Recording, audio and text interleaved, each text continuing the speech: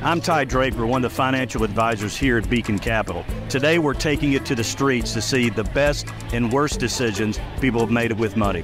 What's the worst decision you've ever made with money? I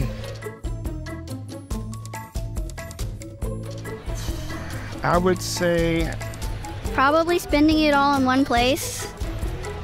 Spending it all and not saving it. I pursued grad school. Well, living in Seattle is probably one. Yeah, our wedding.